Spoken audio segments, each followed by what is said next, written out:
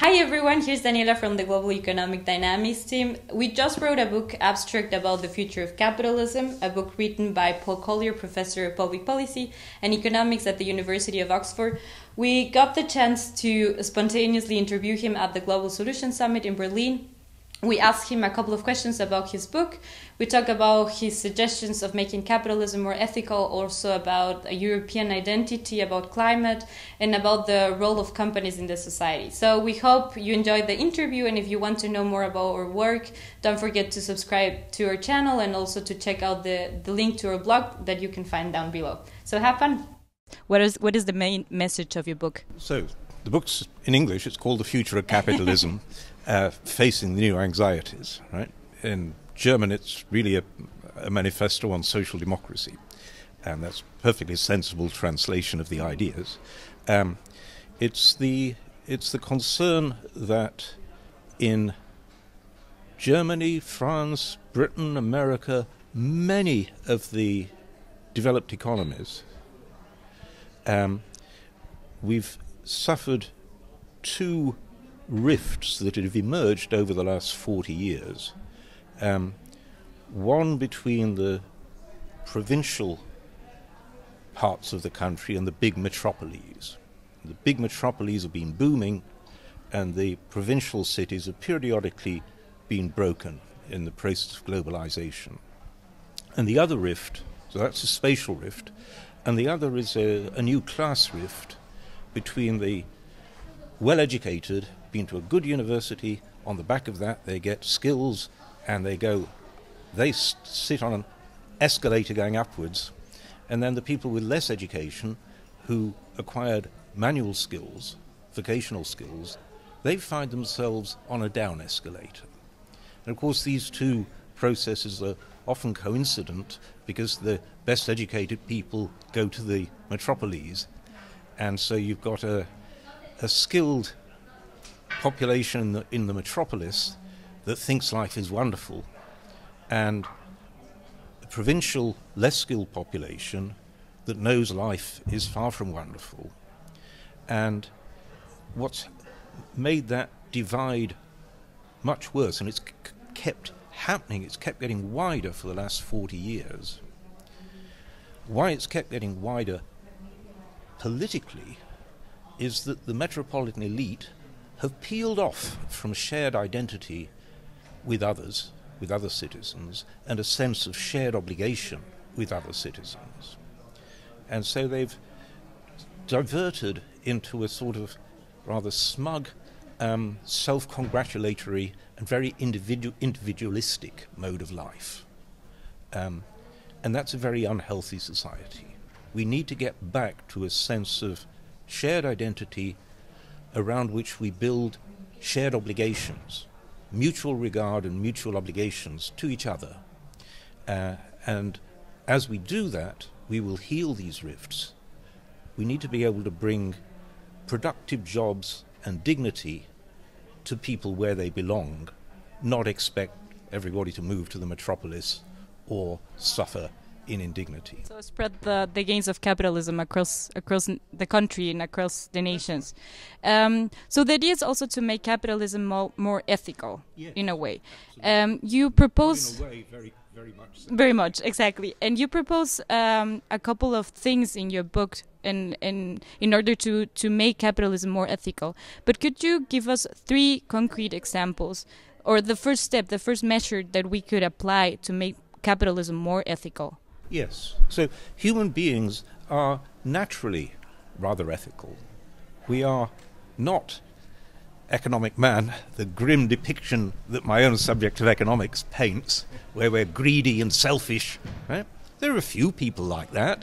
They're sort of 3% of the population psychopathic, but the vast majority of us recognize our responsibilities to others. We are morally load-bearing, right?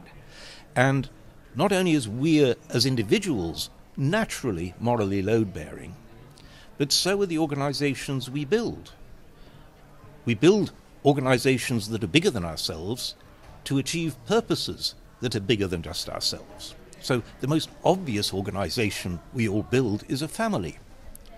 And so families are naturally morally load-bearing, and they're the only organization we've ever discovered which is capable of rearing children. Now, rearing children is very hard, especially if you're a young couple, stressed, one person's lost a job or something, and so they need a lot of help. What they don't need is a lot of bullying from the top. So the same is true of the other big organization we build, which is the firm. And so firms are naturally morally load-bearing. And we got this ghastly ideology from America which said the only purpose of the firm is to make profits for its shareholders. In other words, the firm has no moral purpose whatsoever. Well, that's a travesty of what firms have always been. But from about 1960, Milton Friedman wrote a famous letter to the New York Times in 1970 saying it's only profit is the only motivation. That then gradually worked through the business schools, and by the 1990s, a lot of firms, including, for example, Deutsche Bank, which was an ethical disgrace, were being run by people who actually believed the sole purpose of the firm was to make money, supposedly for the shareholders, but most especially for themselves. Right? Yeah. So the first thing that government can do is stop this ludicrous depiction of humanity as we're all greedy and selfish, except for some saints at the top who will be the platonic guardians of society, and they'll boss us all around. Right? That's the command and control society we've somehow stumbled into, where workers are subject to much more detailed contracts, they're subject to monitored performance tied to financial incentives, and so the space for genuine judgment, trust and discretion has shriveled in the workplace. We can see that from surveys. Okay, but how exactly do we achieve that? What is it? How do we reverse it? How do we reverse it? Okay, so first of all, the state stops this top-down, what I call paternalism, but it's really authoritarianism. Regulation of companies, but otherwise let them rip, and bullying of families. Right? So instead, what I propose is what I call social maternalism. And social maternalism looks at the chain of developing a child from birth until, in about their mid-20s, they are both equipped in terms of skill to be a productive citizen that contributes, and morally equipped to want to be a productive citizen that contributes. That chain from birth through to being a productive young citizen involves the family, it involves the firm, and it involves local government, schools, and such like. So that it's decentralizing moral responsibility and the authority that goes with it to completing that chain, all the way along the chain. Okay. Right? So your suggestion is that the states accompany the families, or from the beginning until... Yes, we can't do it all from the central state. The role of the central state is to enable other actors. Civil society. Germany's got quite a strong civil society, usually organized at the local level. It's got good local government. We want civil society locally to work with local government, to work with local firms, so that we got a very effective process, and with local schools, so that there's a sort of seamless passage from childhood to youth, right through to being a productive young adult.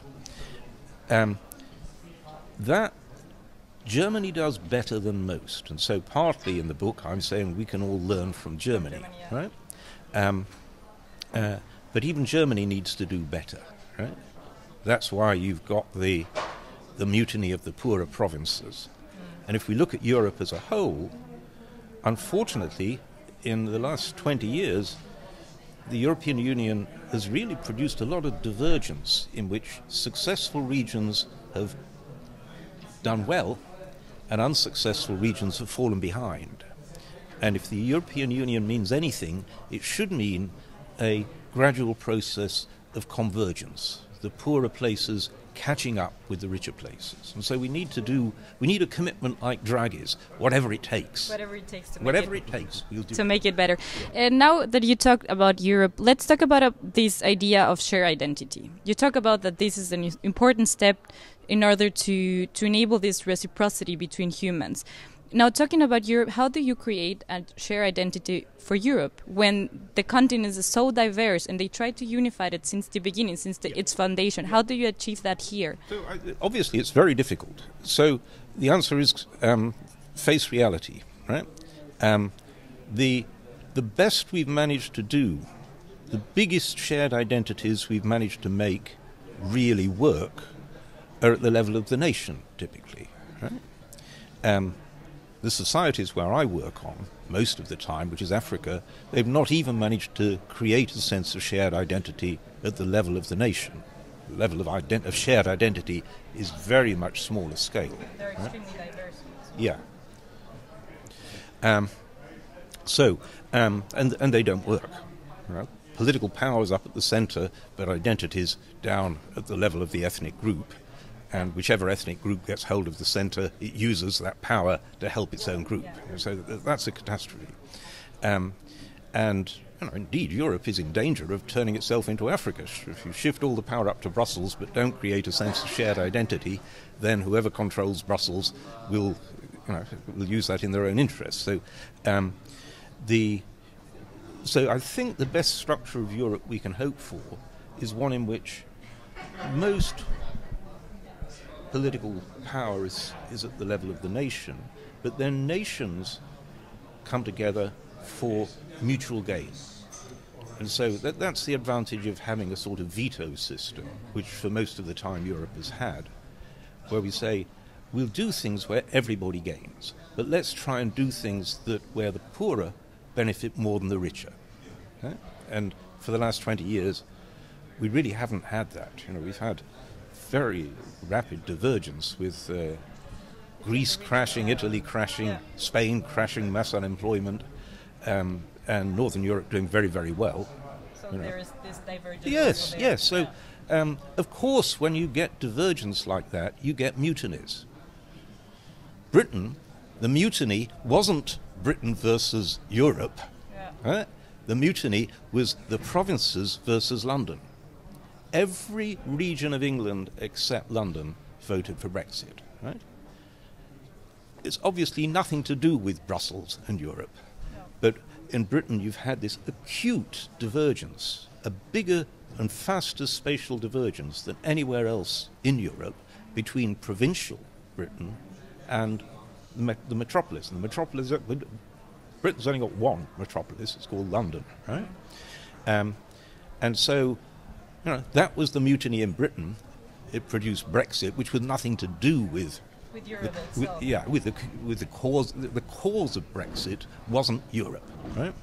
And then we got in America the mutiny, which is Trump, and in France we got the mutiny, which is the Gilets jaunes. In Germany we got the mutiny, which is AfD. So these mutinies none of them are really against Brussels.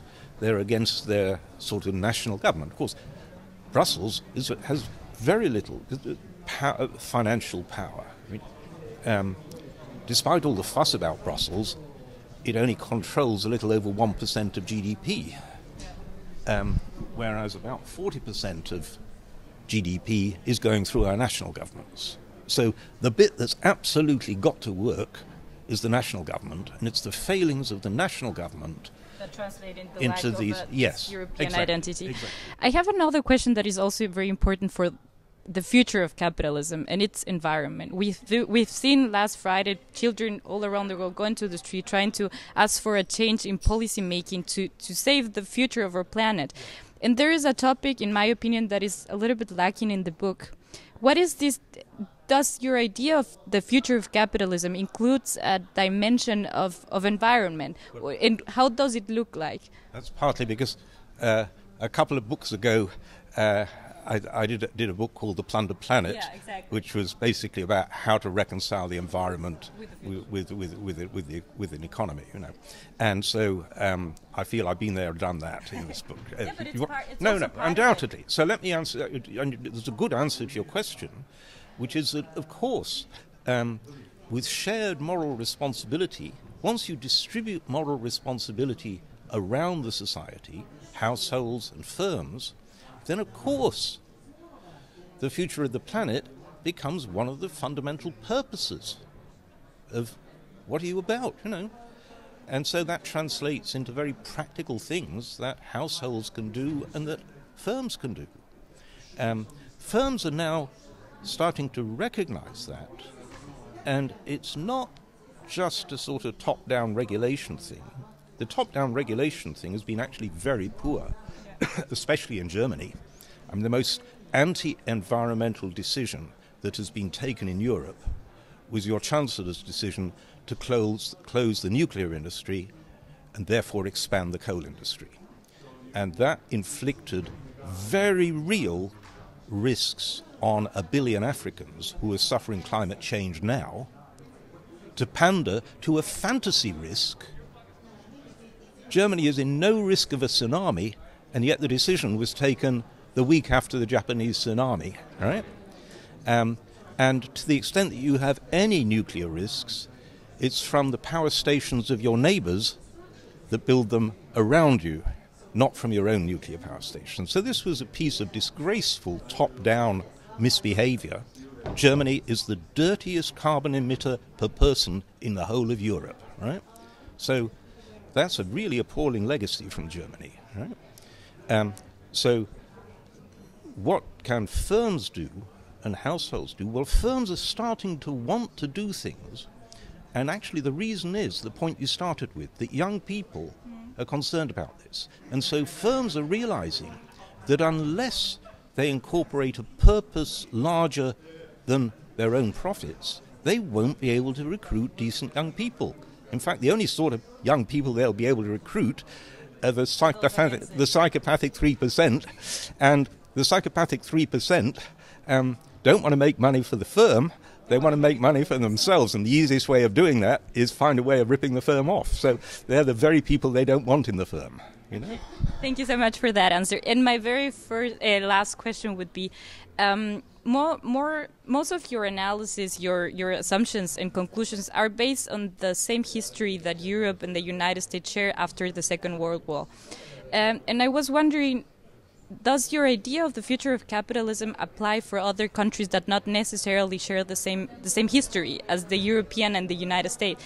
Did capitalism also fail there? And if so, how can we readjust it there in other countries that did not share the same history? Well, all I can say is last week I was invited to Kuwait, and then I spoke in Turkey, and both of those audiences thought that the future of capitalism, they'd read the stuff, right? And they thought this is really applied.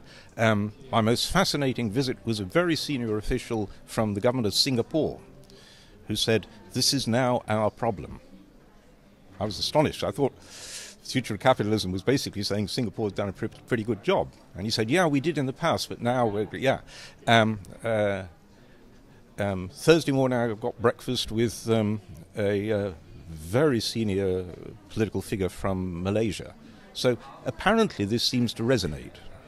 Or I'm just invited to Latin America in a couple of weeks. Yeah, so this seems to be resonating because this general structure of trying to build a sense of shared identity around use it for a common forward-looking purpose that will make the future, a better future for your children than the present generation has had.